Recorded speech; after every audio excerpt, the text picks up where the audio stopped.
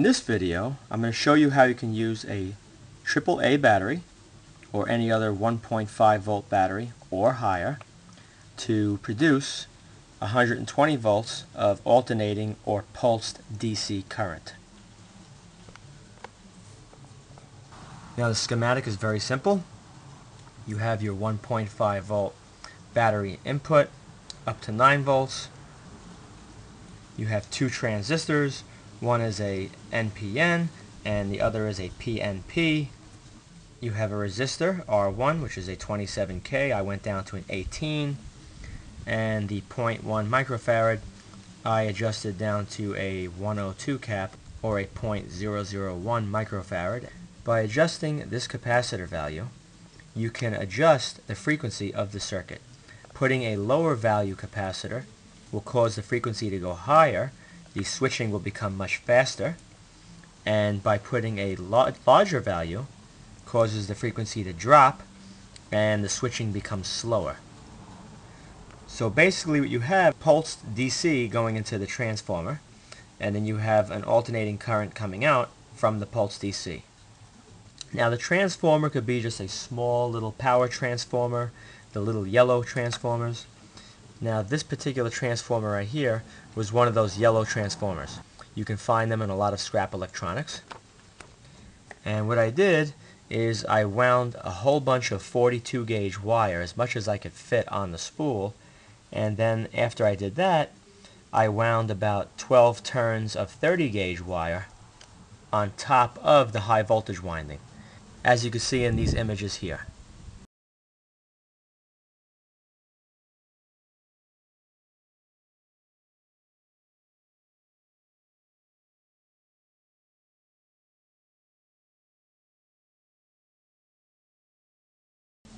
Now the output voltage is dependent upon the ratio of the primary winding to the secondary winding, and if you put a lot more secondary windings than you do on the primary, the voltage will be higher.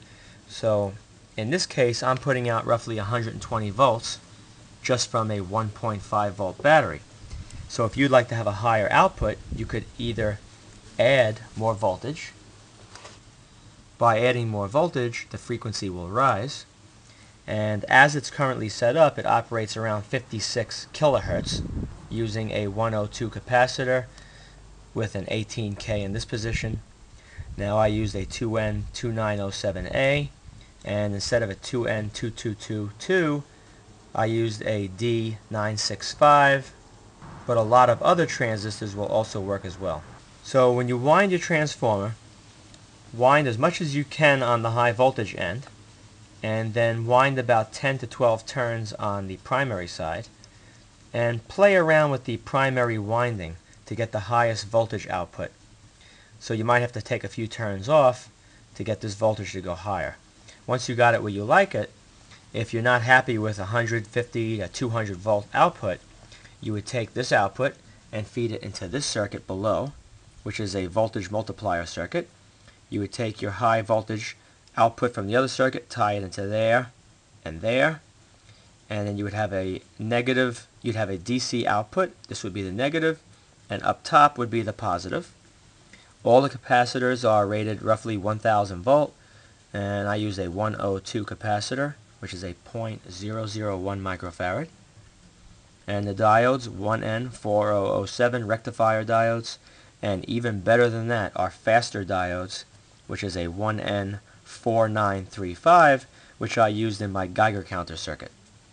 If you tie it into this circuit, your voltage will become much higher. You could achieve voltages 1000 volts or more, and then your current would be dropping.